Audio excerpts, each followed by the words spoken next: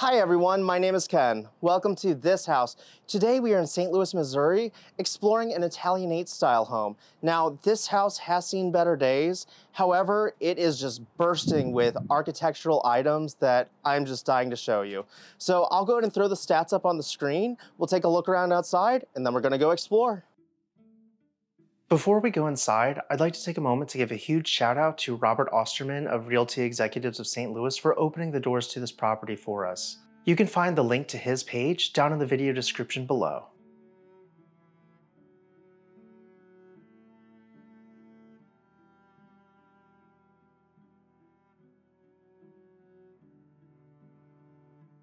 Walking inside this home, of course, this is not like many of the other homes that we've explored, but in many ways it absolutely is.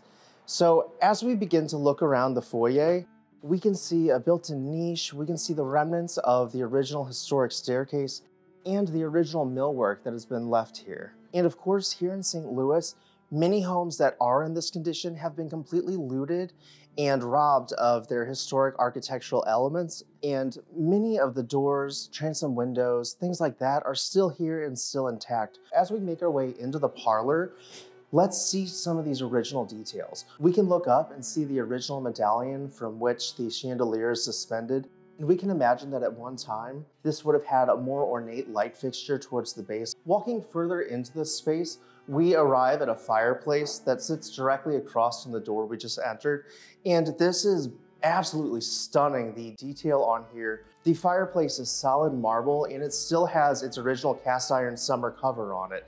So let's take a moment to see this and some of these other details in this room before heading through these massive pocket doors right behind me.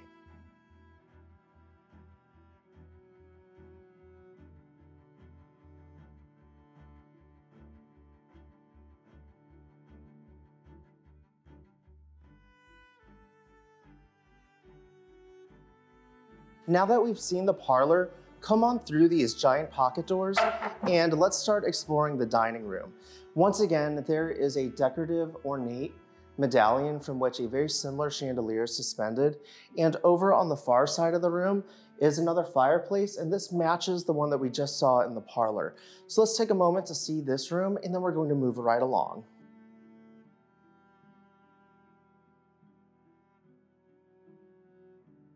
Continuing on, we come through a swinging door, and let's pause and take a look at this encasement. We're going to see this a couple more times throughout this house, but let's just really look at the detailing here because this is incredibly ornate, and you can see that this is the same wood type, as we can see how evident that is underneath the peeling paint here. Entering this space, I'm not sure if maybe this was the kitchen or the music room. Let me know if you have any ideas as to what this could have been. There's another very ornate fireplace here, and we're seeing a different theme this time, as we can see some etchwork and some different stone types, as well as the original summer cover. And of course, there's a large bay window in this area, and directly across from the fireplace, come check this out because this is just blowing my mind. This original built-in is still here. So we can take a moment to see this, as well as its historic hardware that is all still intact.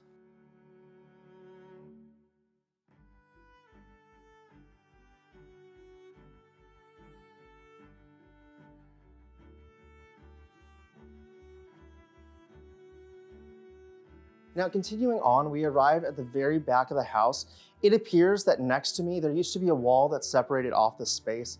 And once again, I'm not entirely certain what this room might have been, but we can find some clues. There used to be a fireplace here in the center, or at least a wood-burning chimney or something to that likeness. There are also several windows on all sides of this room, as well as a door that would have taken you out to the side of the house. Now, directly behind me is what we might call the maid stair or the back staircase. Unfortunately, this has been completely covered over at the top. So per usual, we'll just take the grand staircase in the front of the house. Now that we've seen the entirety of the first floor of this house, let's go ahead and make our way on up the staircase and check out the second floor.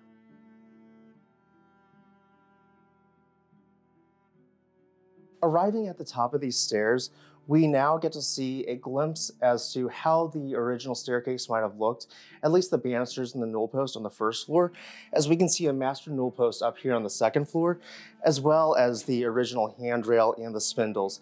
So let's take a closer look at these before circulating around this floor.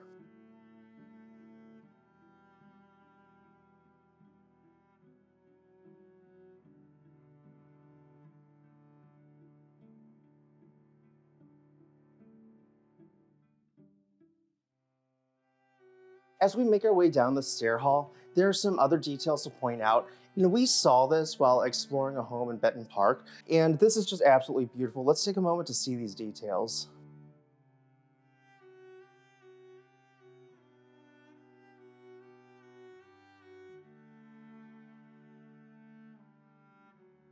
This will take you up to the 3rd floor. Let's just go ahead and peek our heads up there real fast, and then we'll come back down and keep exploring the 2nd floor.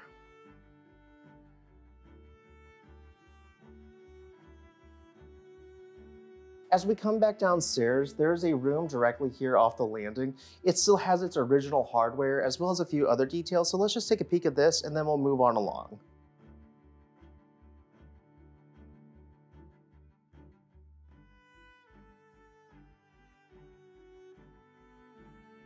Walking into the first room that we'll see, this could have been considered either a library or perhaps part 1 of part 2 of the owner's suite here. Here is the original historic fireplace, once again with its summer cover on it. We have more intricate window encasements on this floor now, so let's take a moment to see these before heading along.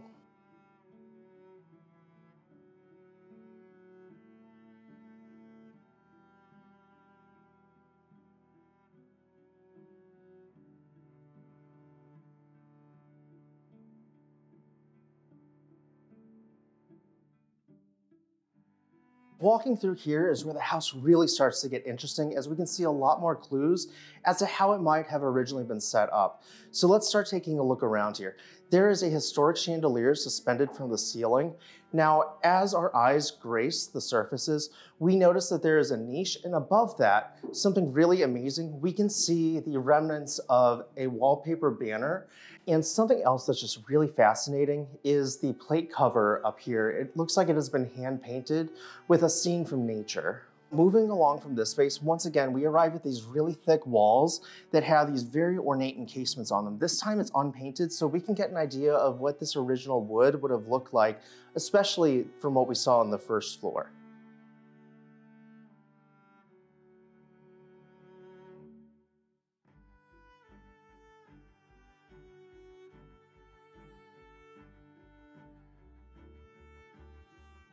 This is another place where things just get really fascinating. We can see layers and layers of wallpaper from decorating over the years, and it's just really interesting to see all of the different motifs that come out in all of these different layers. At least 3 or 4 of them are apparent here. Off to this side of the room is a smoker's patio, so we'll just take a quick peek out there, and then we'll see the rest of this floor. Off the back of this room is what seems to be either a closet or a bathroom. I would tend to believe that this was probably a bathroom, as we can see towel hooks and a towel rack and what might have been a medicine cabinet or perhaps a window that's been covered up as a shelf. You guys let me know what your thoughts are down in the comments. Now let's keep moving on, and this takes us to the back stair landing of the house. If we turn around, we can see that there's a bathtub here, which is a little random, as we would imagine this more as a place for circulation and not so much the bathroom. But come on through here, and this takes us towards the back of the house. Of course, there's a lot of storage in here, but there's still some things to see. If we look up this way, there is an old fuse box, so we can just take a quick peek at this. Of course, right above us is a working transom window that has been painted over, and this is one of those things that could be really easily restored and put back to functional use. Behind this door is a bridge that takes us out to the old carriage house. The carriage house has been converted into 2 modern apartments, or at least it's in the process of being converted. So we'll just take a quick glance inside one of these, and then we'll keep moving along.